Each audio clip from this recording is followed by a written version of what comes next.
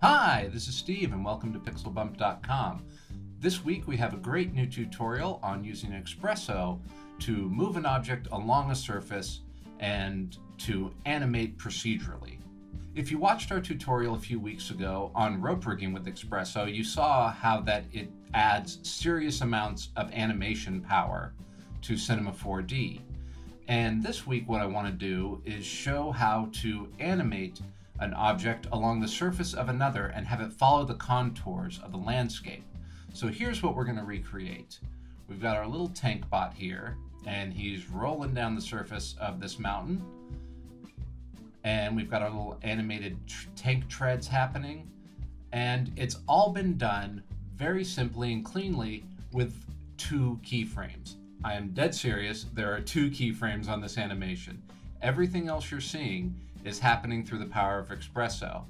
And not a crazy setup either. This one's going to be pretty easy to do, and let's dig into it.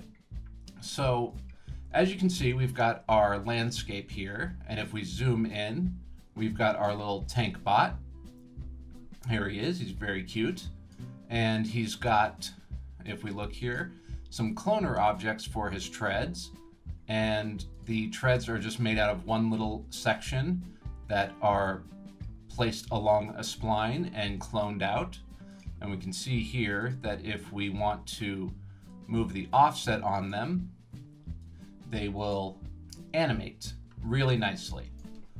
But if we were to try to take this guy as he is and bring him down to the surface and then kind of move him along, we would see we'd have a kind of a hard time animating him. And we could try to do this with something like a spline path and project it down onto the geometry, but then you lock yourself into a single path. And we want to leave this open to make any animation we want. So let's take a look at how we can do that using Xpresso. So the first thing I need to do is create a new null here, and I'm going to call this my Xpresso null. There we go. And we're going to go over to Cinema 4D and add an Xpresso tag to it. And that will bring up my Xpresso editor, which has nothing in it.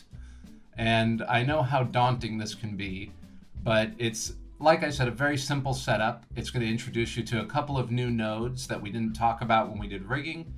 And hopefully it'll just give you a little more information about how Xpresso works if it's something you're not used to. So to be able to move it across the landscape, the first thing we'll need is to bring in the landscape. That's for sure. And we're going to use something called the ray collision node. And what this does is it uses 2 objects to find a point on a piece of geometry. So if I were to go to my side view here, and I have a point up here and a point down here, and they're sitting at 0, 0, it will find the point on the mesh that is at that 0, 0, 0 point right here, and then it's going to be able to give us a result back. So we have our ray point 1, ray point 2, which would be our 2 different objects, and then it's going to be able to tell us where that collision is happening or where the hit position is, which is actually what we're going to end up needing. So to get those 2 objects, we can use just about anything. We can use a piece of geometry. I prefer for this type of stuff to use nulls. So I'm going to come in here and call this tank body ray 1. And I'm going to duplicate that and call this ray 2. And then I'm just going to come in and change them over to circles. And just to make them a little easier to see, I'm going to change their color over to a bright green. There we go. So there we go. We can see them real easily. Now we'll go ahead and take our first null, bring it way, way up, and our second null and bring it way, way down. That way, no matter where it is on the geometry, we'll be able to get that position real easily. And I'm going to take my 2 nulls and I'm going to put them underneath the TankBot Geo node here, or the TankBot Geo null. There we go. We got ray 1, ray 2. I'm going to go ahead and bring those two guys over to Xpresso. And we'll pull them out a little bit so we can see them. And we're going to look at our ray point here, and we're going to see that we need to input vectors into these two parts. So that means we're going to use our positions of our nulls. So we'll go down to coordinates, global position, and we'll just grab the global position. We don't need to worry about X, Y, or Z, because if we get them all together, it is also a vector. So I'm going to grab my global position for both of those, plug one into ray 1, one into ray 2, and then the landscape is going to be the object that they're dealing with. So I'll plug the object into the ray collision. Now, we're not quite there yet because we need to know what we want to output. So we want to output the position that they're in. And like we looked before here, we see that there's a hit position. So we can click hit position and add that to our outputs. And then we're going to take our TankBot mover node null, and we're going to drop that into Xpresso, and we're going to feed in the global position. Again, we got a vector coming out, and we're going to put a vector in. So we're going to go vector to vector, and then I'm going to move it over, and nothing happened. Uh-oh, that doesn't seem right. Well, what we need to do is come over to ray collision, click on it, and click off test only. Let me move the Xpresso window out of the way, because you'll see when I click off test only, it's going to snap down.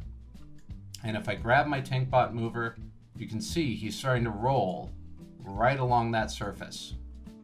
Let me pull out here, and you can see now, here he goes up, and all I'm doing is moving his position in X and Z, but you can see him also moving in Y to reflect the position of the landscape. So let's go ahead and move him back to 0 here. And we're going to see a bit of a problem. He's moving in the right position, but there's no pitch to it. There's no rotation. He's not starting to turn up like you would want him to if he's going uphill, or down as if he's going downhill. Now we can just kind of rotate him, but again, we'd have to start rotating a lot. And that's not going to be a lot of fun. So how can we solve that? Well, I'm going to go ahead and use a very similar setup, but I'm going to create a secondary null, and I'm going to call this the TankBot target. And I'm going to go ahead and take TankBot target, ray 1, and TankBot target, ray 2. And let's go ahead and make sure that all of these guys are in the same place. So again, we've got our target,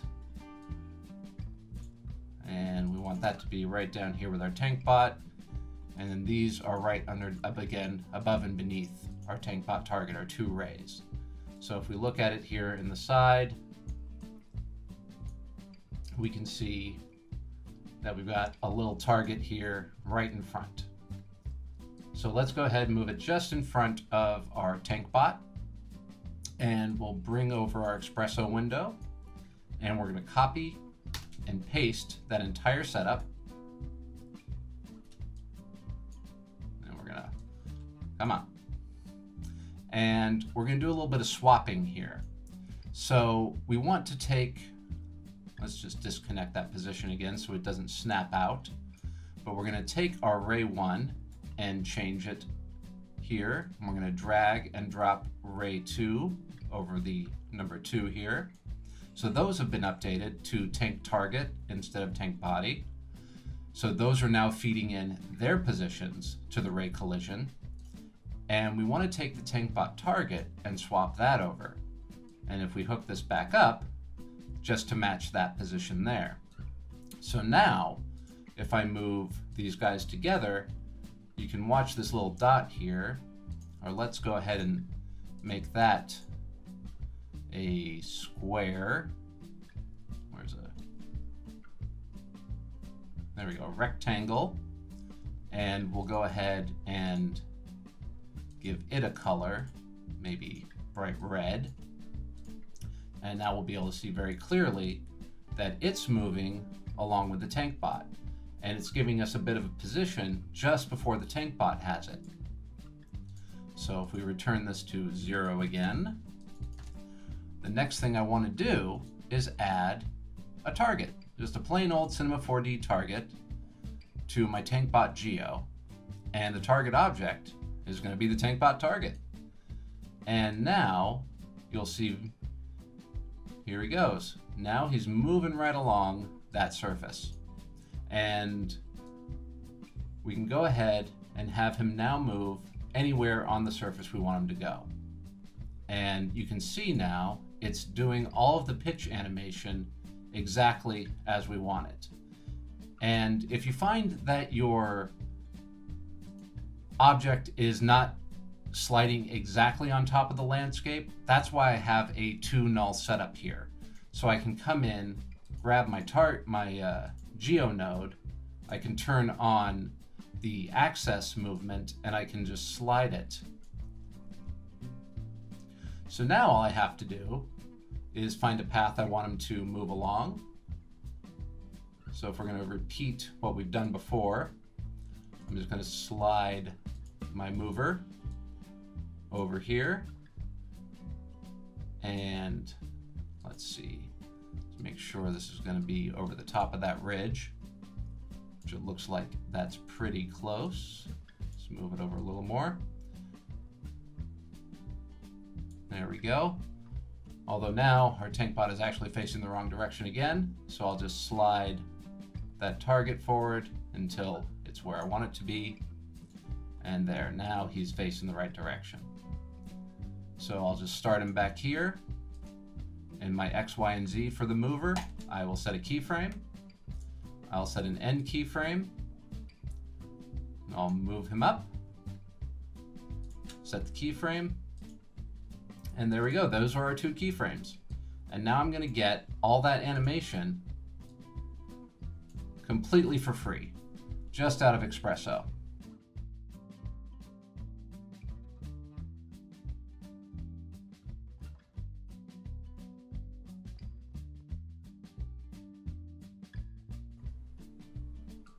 Let's go ahead and scrub through here, and you can see that's looking much better. Much nicer. Now the next thing we want to do is come in here and look, and it's really nice animation, but those tank treads aren't moving. And again, I could add in some extra keyframes, but with a quick Xpresso setup, I'm not going to have to. And no matter where I turn that robot or how far I make it move, it's always going to obey the keyframe I set just on this one master null. And because I've used that cloner setup, again, this is going to be really, really easy to do. So I'm going to want to take my tank bot mover, here we go, and I'm going to want to output, right now, it's Z position. I'm moving it in Z. If I grab my mover, you'll see he's moving in the Z axis. So I'm going to want that Z position. And then I'm going to want to just take that Z position, and I'm going to take my 2 cloner objects, and we already looked that we want to offset the animation. And if we look in our object properties, you're seeing we have offset. So let's add offset to the inputs of our 2 cloner objects. And let's see what happens if we just input the straight Z position. So I'm going to scrub back, bring it forward, and you can see it's moving, but it's moving really fast. Like if I'm going frame by frame, it's popping to a different position each frame. So our amount of animation is just too high right now. So for that, we're going to need another new node that we haven't touched yet, but is a really handy one to have, and that is the math node. And the math node does just what it says. It does math, and it does math so you don't have to. And what we're going to do is come over to it and take a look. We've got a reel coming out of our TankBot mover, and we're going to want a reel going in. So our data type right now is reel, but you can change this over to vectors or normals or all sorts of things. But right now we're good with reel. And we're going to want to slow down the animation, so we're going to want to divide it. So if I take the Z position and put it into the input of 1, we're now going to need to add a second number, and we can do it two ways. We can either add it right here on the node, or what I like to do is add a constant. And the constant is just kind of the same thing. It's going to allow me to define the type, which is real, and define a value. So I'm dividing here, and let's divide by 100. And let's go ahead and see what kind of offset that's going to give us. I'm going to come here and grab a result node, and all the result node does is give us the result. It's just going to tell us what our calculation is. So right now it's at 10, and if I scrub through the time a little bit, we can see how much it's offsetting. And we can see that we're getting, you know, a little bit of offset per, and maybe 100 was a good number. So let's go ahead and plug it in to our offsets, and let's bring it back and take a look. And that's looking better. That actually may be pretty close. Yeah, it's probably still just a little too fast. And let's try 200. And we'll back him up a little bit and let him play. That looks a little better. Probably still just a little faster than I'd like it to be. So I'm going to go to 300. And we'll try that again. That looks better to me. That definitely looks better. But let's go ahead and take a look from, let's see, 127. Let's just do a preview here real quick.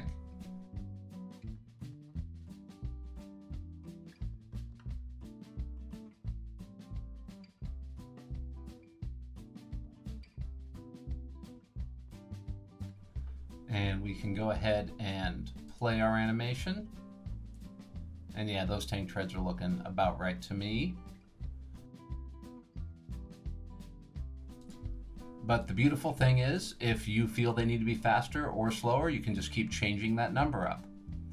And if we wanted to do something special to handle rotation on it, because when you rotate tank treads, when you rotate, the tank tread should still be moving. Right now you can see, because they're not getting a Z position, they're not moving. And that would be an extra easy thing to add as well, just to give you a little bit of extra animation options. So we're going to go ahead and we're going to add another math. And we're going to come in here and we're going to add the coordinate global rotation H. And we're going to go ahead and let's move this one up here so those two are together. And we'll copy and paste a constant here. And for right now, we'll just go ahead and put this straight through, because I'm not sure how much we're going to need to do, if we're going to need to add to it, divide it, or what. So I'm going to go ahead and add one more math here. And that is just going to be to add these two together. So whether it's moving in Z or moving in H, they will add up together to give us our offset. So I'm going to put that here, put that here. I'm going to leave this at add, and I'm going to put the output out to my treads. So if I turn it,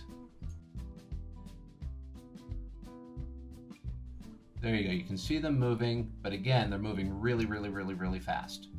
Probably much faster than we're going to need. So that's going to tell me I need to do another divide. And I'm going to add in that reel again. And let's just start off with 300 and see how that works. Now 300 is too much. You can see they're moving, but they're moving very, very slowly. So let's go ahead and maybe go something like 50.